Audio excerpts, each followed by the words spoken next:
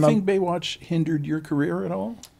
I think, initially when it hindered all of our careers, because when I tried to audition for things while I was during hiatuses, and a lot back in the day, remember there were like movie of the weeks that they would pump out or whatever it was.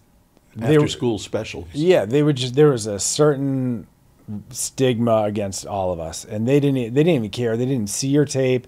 They don't even know you, but if they just saw that you were in the cast of Baywatch, they'd either say, no, we're not bringing in that actor because nobody on Baywatch can act.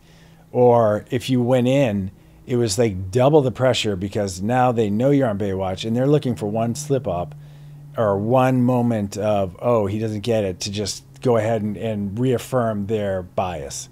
You know what I mean? Mm-hmm. So you had to go in so prepared and not fall into the trap of feeling pressured, even though you are, because it's a very awkward situation.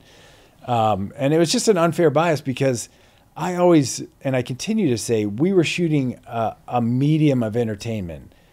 We never said we were doing Shakespeare on the beach. We were doing Baywatch. And it was... I like that. Maybe they should make a show about that, Shakespeare on the beach. And it's like, you could stick an Oscar-winning actor into any of our roles with the lines and the situation, and it's going to be the same thing. It's going to be Baywatch.